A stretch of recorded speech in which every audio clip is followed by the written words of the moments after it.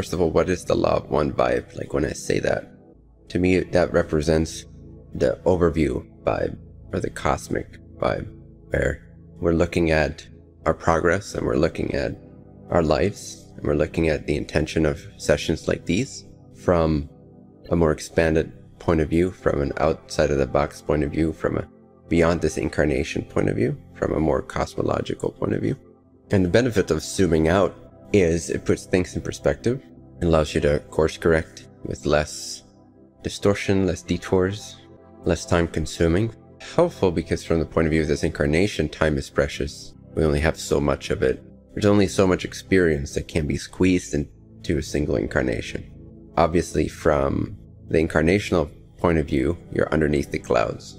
Like if you picture a mountain, the base of the mountain, looking at the mountain from the worldly point of view or the incarnational point of view, especially third density incarnation, with the veil there, the veil being represented by the layer of clouds.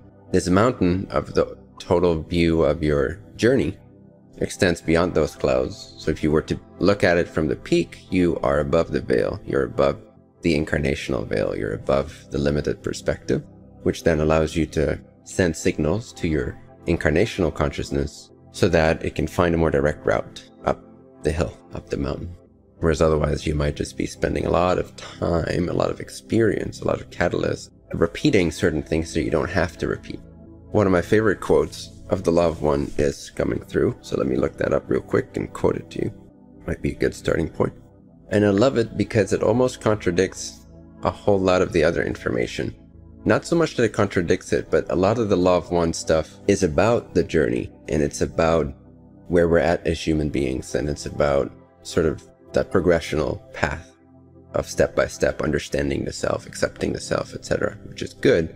But then in this quote, one could interpret it as almost nullifying it or offering you always that possibility or opportunity to quantum leap beyond the necessity of what a lot of the other stuff in the Law of One teaches.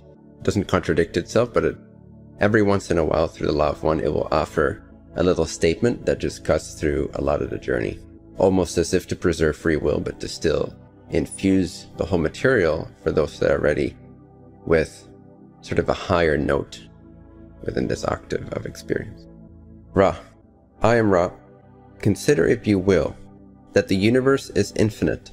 This has yet to be proven or disproven, but we can assure you that there is no end to yourselves, your understanding, what you would call your journey of seeking, or your perceptions of the creation. That which is infinite cannot be many, for manyness is a finite concept. To have infinity, you must identify or define that infinity as unity. Otherwise, the term does not have any referent or meaning. First of all, even if you get that logically, like with intuitive logic, it's profound. To have infinity, you must identify or define that infinity as unity. At first, this may just be intellectual, but when you start to really get it, otherwise the term does not have any referent or meaning. Because if you imagine infinity, even if you're just using the mind, which is used to space and time, if you imagine infinite space and infinite time, with the emphasis on the word infinite, which means like truly endless, infinite, then if you introduce the concept of manyness, or two, to keep it simple, of two-ness, duality, say that there would be another infinity, then that would nullify, that would cancel out the meaning of the word infinity. By definition, if it's infinite, you can't have two of it, because then where would the first infinity end and the second infinity start? Then it wouldn't be infinite, it would be just a finite thing. So that which is infinite cannot be many, for manyness is a finite concept. It means you have an end to something and then something else starts that is secondary to it. To have infinity, you must identify or define that infinity as unity. Otherwise, the term does not have any referent or meaning.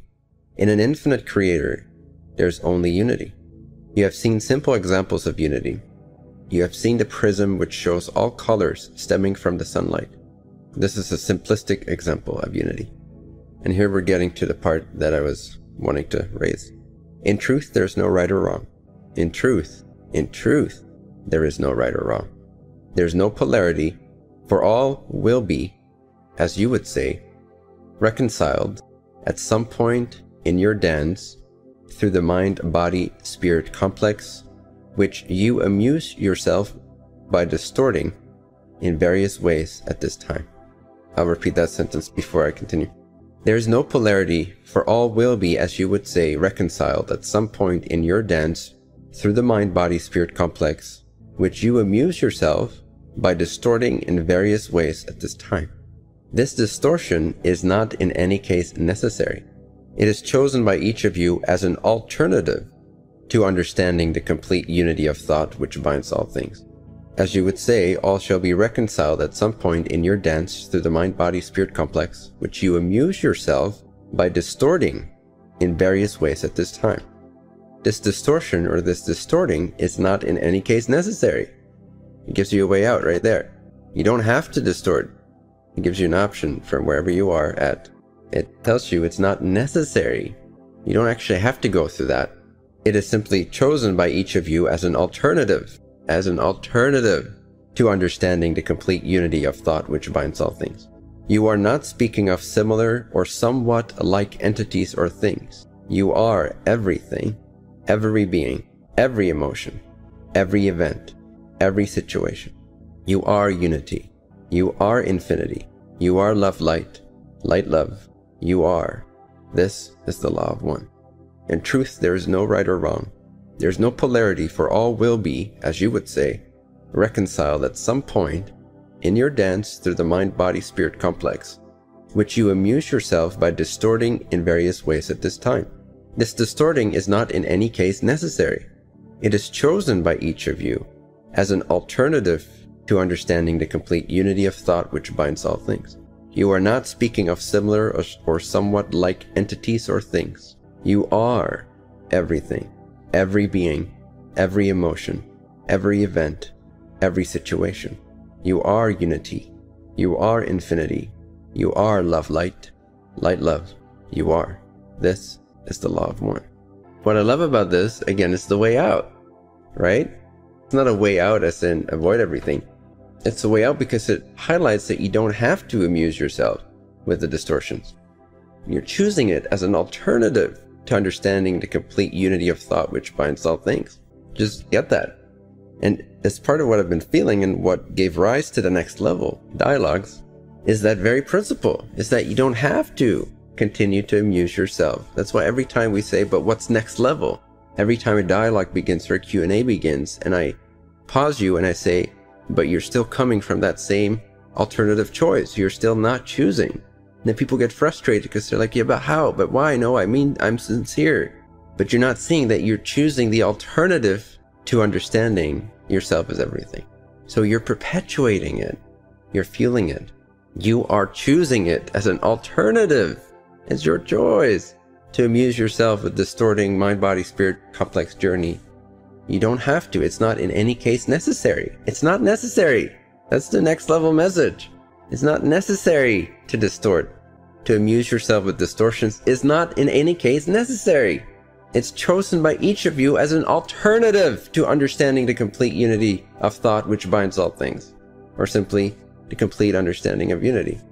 So that puts the ball in your court. It's like, well, do you want to understand the complete unity of all things, or do you want to amuse yourself, which is the previous level, with the distortions? Do you want to keep being amused by the distortions? It's an alternative, and you're choosing it. So it's not in any case necessary. That's the message of the next level, is it's not necessary.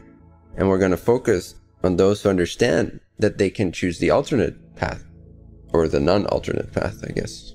The path of truth, instead of the path of amusement. The next level is not about amusement. I mean, it's enjoyable, it's fun, but it's not about amusing yourselves with distortions.